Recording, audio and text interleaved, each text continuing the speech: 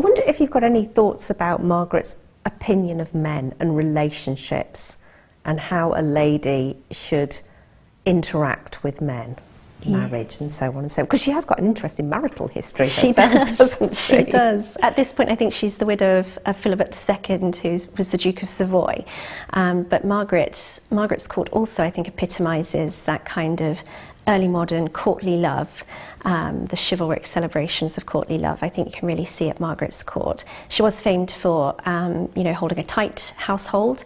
They were a very pious household, but they were also a household who were engaged in these kinds of pageants involving chivalric celebrations. So I think this really is where Anne would have learnt those key skills of flirting in an appropriate way, but also it was an important part of court language, really, and an important part of a woman's place in court.